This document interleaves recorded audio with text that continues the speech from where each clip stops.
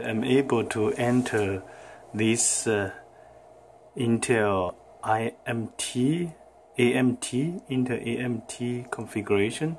So when I tap Control P during the server boot, Control P. So at the beginning you need to enter the username admin, password admin. Then you need to set up a new password for it in order to move forward. I already did that.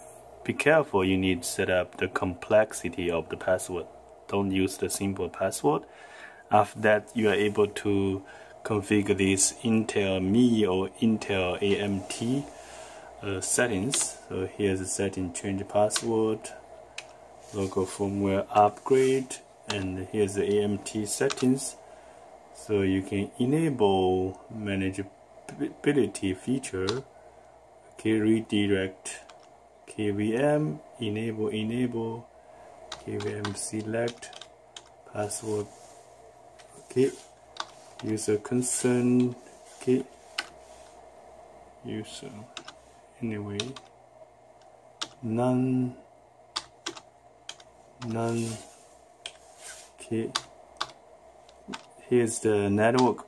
Is pretty critical. You need to set up the correct IP address for it in order to connect. Okay. So, and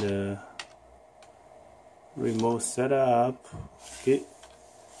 And the power control. Okay.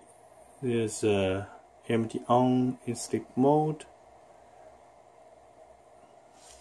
Okay, so here's the Intel AMT configuration on the server. Thanks for watching.